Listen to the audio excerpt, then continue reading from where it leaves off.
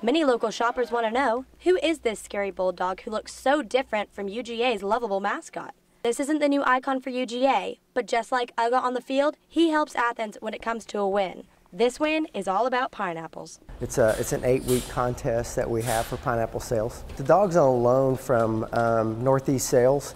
They have a few of those that they allow merchants to use for merchandising purposes.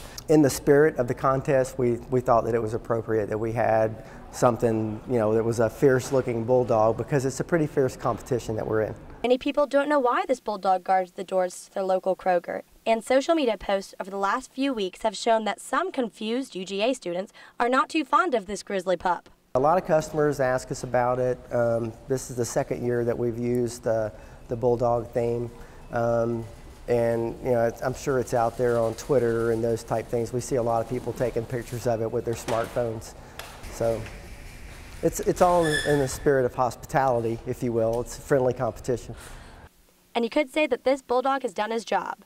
The Alps Road Kroger has won the competition for the past 3 years, and they're hoping for another win and another Crystal Pineapple in a couple of weeks. Christine Dial, Grady News Source.